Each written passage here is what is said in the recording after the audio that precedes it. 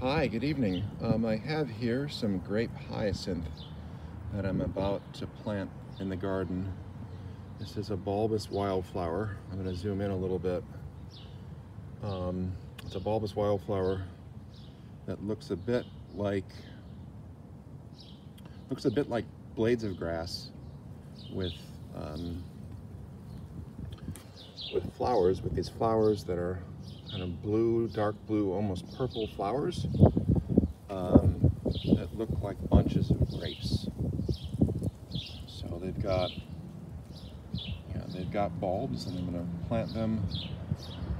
I think that these bloom a little later than some of the other plants that I've planted. I think it's mid-spring blooming. It's a perennial bulb. I read that these are native to southeastern Europe, and that the genus is called Muscari, which comes from the Greek word for musk.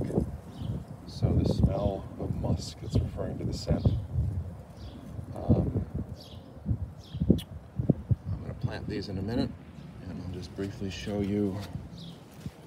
I planted another cluster of them in another area of the garden. I'll show you. And here they are with the grape-like flowers.